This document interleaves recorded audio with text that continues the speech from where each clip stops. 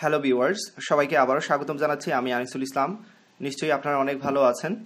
এই ভিডিও টিউটোরিয়ালে আমি আপনাদের আরেকটি গুরুত্বপূর্ণ প্রোগ্রামের সাথে পরিচয় করে দেব এবং এর থিওরিটিক্যাল পার্ট আলোচনা করব। পরবর্তী ভিডিও টিউটোরিয়ালে এই প্রোগ্রামটির প্র্যাকটিক্যাল পার্ট আমি দেখাবো।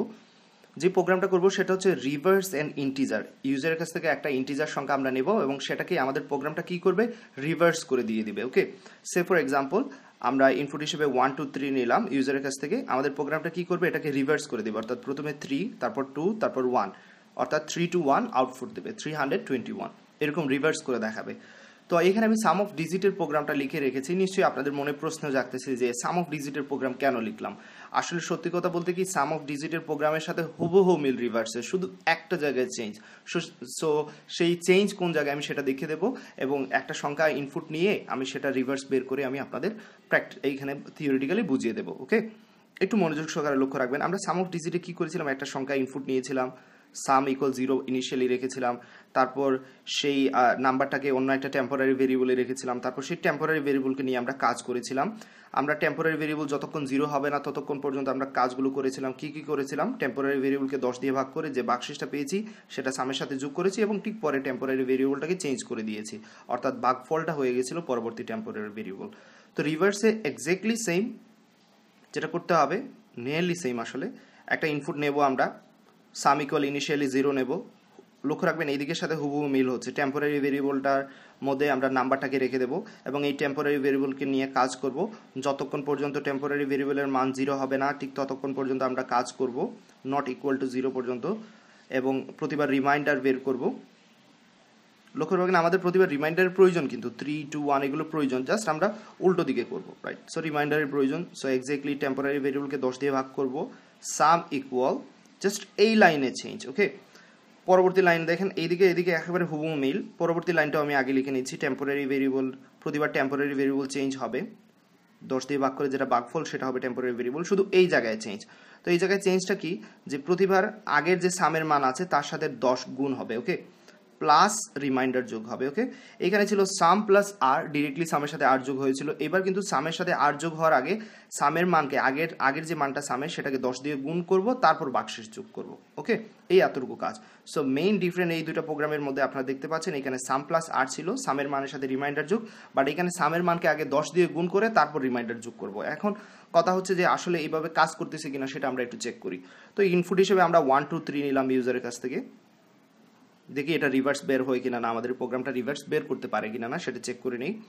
সাম ইকুয়াল 0, লক্ষ্য রাখবেন আপনারা। তারপর টেম্পোরারি ভেরিয়েবল ইকুয়াল নাম্বার, আগে যেটা নাম্বার ছিল 1 2 3, এবার সেটাই হচ্ছে আমাদের টেম্পোরারি ভেরিয়েবল, অর্থাৎ টেম্পোরারি মানটা হচ্ছে 1 2 3। ওয়াইল temporary equal not equal to 0, আমরা জানি এই কথাটা সত্য, টেম্পোরারি ভেরিয়েবল আমাদের এখনো মান 0 হয় নাই, সুতরাং এখানে ভিতরে ঢুকবে। ঢোকার পর আর ইকুয়াল টেম্পোরারি ভেরিয়েবলকে 10 দিয়ে ভাগ করব। সো আমি এখানে 10 দিয়ে টেম্পোরারি ভেরিয়েবল অর্থাৎ 1 2 3 কে ভাগ করতেছি। 10 দিয়ে ভাগ করার পর 1 2 3 কে ভাগ করলে কি হবে, 10 একে 10, 10 দুগুণে 20, ভাগশেষ থাকবে 3, ভাগশেষ থাকবে 3। তো টেম্পোরারি আর এর মান হচ্ছে তাইলে 3 বা 3। সাম ইকুয়াল, লক্ষ্য রাখবেন, সাম ইকুয়াল সামের আগের মানের সাথে 10 গুণ হবে। সামের আগের মান হচ্ছে 0, 0 সাথে 10 গুণ হলে কি হবে, 0। আর এর ভ্যালু যোগ হবে, আর এর আগের ভ্যালুটা হচ্ছে 3, তাহলে 0 সাথে 3 যোগ করলে কত হবে, 3। ওকে, দেন নেক্সট লাইন, টেম্পোরারি ভেরিয়েবলের মান চেঞ্জ হবে, আমরা জানি টেম্পোরারিকে 10 দিয়ে ভাগ করে যে ভাগফলটা পেয়েছিলাম অর্থাৎ 12। ওকে, আবার উপরে যাবে, একবার আমরা ওয়াইল লুপটা রান করলাম, আবার উপরে যাবে, চেক করবে যে টেম্পোরারি ভেরিয়েবলের মান কি 0 না, টেম্পোরারি ভেরিয়েবলের মান 0 নয়, এই কথাটা তাহলে সত্য, যেহেতু 12 নট ইকুয়াল 0, তাহলে ভিতরে ঢুকতে পারবে। আর ইকুয়াল আবার টেম্পোরারি ভেরিয়েবলকে অর্থাৎ 12কে আমরা 10 দিয়ে ভাগ করব। সো 10 দিয়ে 12কে ভাগ করতেছি, 10 একে 10, বাকশেষ থাকবে 2। তাহলে এবার টেম্পোরারি ভেরিয়েবলে আর এর মানটা হচ্ছে, রিমাইন্ডারের মান হচ্ছে 2, আর এর মান বা রিমাইন্ডারের মান হচ্ছে 2। সাম ইকুয়াল সামের আগের মানের সাথে 10 গুণ হবে, সামের আগের মানটা হচ্ছে 3, 3 সাথে যদি 10 গুণ হয়, 3 সাথে 10 গুণ হবে এবং রিমাইন্ডারটা যোগ হবে, রিমাইন্ডারটা হচ্ছে 2, তাহলে 3 10 30 আর 2 32। আবার টেম্পোরারি ভেরিয়েবলের মান চেঞ্জ হবে। টেম্পোরারি ভেরিয়েবল মান হচ্ছে আগে টেম্পোরারিকে 10 দিয়ে ভাগ করে যেটা পেয়েছিলাম অর্থাৎ 1, সেটাই।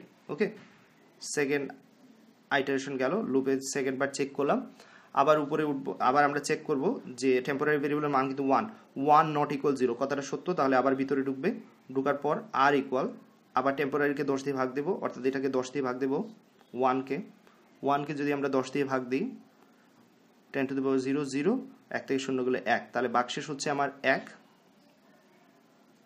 সাম ইকুয়াল, পরবর্তী লাইনে যাচ্ছি, সামের আগের মানকে 10 দিয়ে গুণ, সামের আগের মান হচ্ছে 32, তাকে 10 দিয়ে গুণ করব এবং যোগ করব ভাগশেষ, ভাগশেষ হচ্ছে 1, তাহলে 32-এর সাথে 10 গুণ হলে 320 আর একে 321। লক্ষ্য রাখবেন আমরা 321 কিন্তু পেয়ে গেছি। ওকে, এখানে আমরা 321, ওকে, 32-এর সাথে রিমাইন্ডার ছিল 1, তারপর কি করেছি সামের আগের মান অর্থাৎ 32-এর সাথে 10 গুণ দিয়েছি, যোগ করেছি, রিমাইন্ডারটা 321 হয়ে গেছে। এবার টেম্পোরারি ভেরিয়েবলের মানটা কি দাঁড়াইছিল, 10 দিয়ে ভাগ করার পর ভাগফল পেয়েছিলাম 0, তাহলে টেম্পোরারি ভেরিয়েবলের মান হচ্ছে 0। আবার উপরে যাবে 0 নট ইকুয়াল 0, টেম্পোরারি ভেরিয়েবলের মান কিন্তু 0 নট ইকুয়াল 0, এই কথাটা কিন্তু ট্রু না, তাহলে এখানে আর ডুববে না, আমাদের প্রোগ্রামটা থেমে যাবে। তো ফাইনালি আমরা যেটা পেয়েছি, আমরা জানি যে 1 2 3 নিয়েছিলাম, তাকে রিভার্স করলে 3 2 1 হবে। দেখুন আমাদের সামে কিন্তু 3 2 1 পেয়ে গেছি, সুতরাং আমরা আউটপুট যদি সামটাকে আউটপুট করে দিই তাহলে রিভার্সটা পেয়ে যাচ্ছি। আউটপুট করবো কাকে, সামকে। ক্লিয়ার এতটুকু? নিশ্চয়ই সবাই অনেক ক্লিয়ার হয়ে গেছেন। তাহলে এক্স্যাক্টলি সাম অফ ডিজিটের প্রোগ্রামের সাথে কিন্তু এটার মিল আছে, শুধু একটা জায়গায় চেঞ্জ বলেছি, লক্ষ্য রাখবেন চেঞ্জটা কোথায়, সামের মানের সাথে 10 গুণ হবে। আশা করি প্রোগ্রামটা বুঝতে পেরেছেন, এবার প্র্যাকটিস করতে থাকুন। আপনাদের মতামত যদি থাকে বা কোনো প্রশ্ন থাকে অবশ্যই আমাকে জানাতে ভুলবেন না, আমি সলভ করার চেষ্টা করব। আর কোন কোন প্রোগ্রামের উপর এইরকম যদি বুঝিয়ে দিই আপনাদের তাহলে সুবিধা হবে সেটা আমাকে একটু দয়া করে জানাবেন, আমি চেষ্টা করব আপনাদের উপকারের জন্য। প্রায় মোর দেন 700 ভিডিওস, প্রায় 700 এর উপর কম্পিউটার সায়েন্সের ভিডিও তৈরি করেছি শুধু আপনাদের জন্যই। দিনরাত চেষ্টা করতেছি যাতে আপনাদের কোনো সাহায্য করতে পারি। সো আমি চাচ্ছি আপনাদের মতামত জানতে এবং সেই মতামতের উপর ভিত্তি করে কাজ করতে। ওকে, ভালো থাকুন, সুস্থ থাকুন, আল্লাহ হাফিজ।